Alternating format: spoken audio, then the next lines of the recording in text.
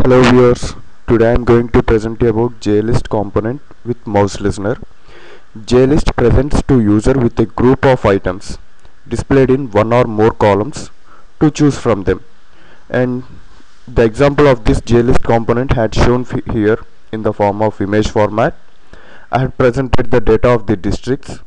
This is the JList component with a scroll bar.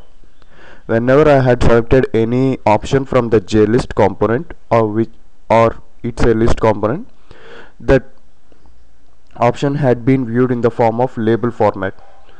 Today I am going to show you this with the help of mouse listener.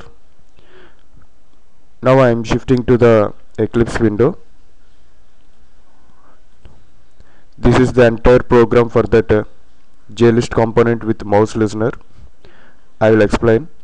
First of all, it's a constructor, and after that I had set the title for the window by using the method set title, and the next I had set the size for the window by using set size method, width 300 and the height 300. And the next one is set default close operation. This method is performed whenever we click on close icon of the window. And after that, JLabel creation with some default text. The default text is selected text will be placed here. This is appeared whenever the window had started running, then only this text is appeared. And after that I had created the J panel. Panel is useful for setting the components in the panel. And the next one is I had created the string array. This is useful for populating the list with the data, and the data is the district names here: Anantapur, Chittoor, East Godavari. And the next main important one is our component, JList component. JList list new JList, and I had given the data for the JList by that is string array list items. Here the list items is the data for the populating the JList with the list items. And the next one is JList set selected index. This method is useful for selecting the default option from the JList, that is set selected index 0. And the next one is JScrollPan. This scroll pan is useful for scrolling between the list, within the list. So for that purpose I had created the JScrollPan, and that is this JScrollPan had given to the JList. And the next one is JPanel.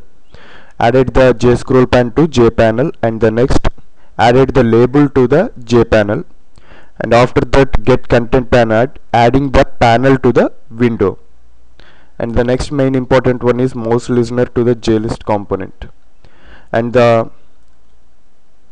logic had written in the mouse pressed event here. First of all, in this I had got the index set selected value get selected index, which means it will return an integer value, and that integer value is stored in the set selected value, and that selected value had given to the list items, which means it's a string array, no? So that purpose I had given it to the string array list items. From that list items I will get the text, and that text had given to the label set text. Here the set text is useful for setting the text for the label dynamically.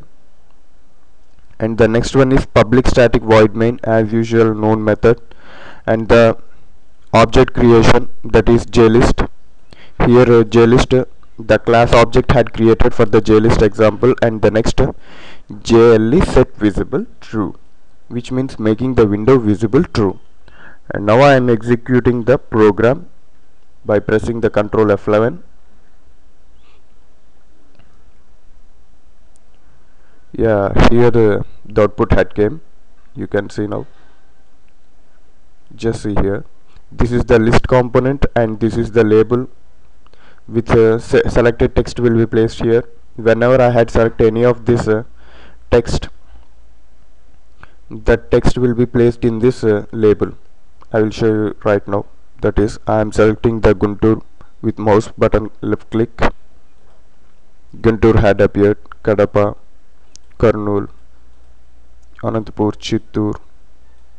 This is the entire program output. I think you had satisfied with my program. Thank you viewers. Goodbye.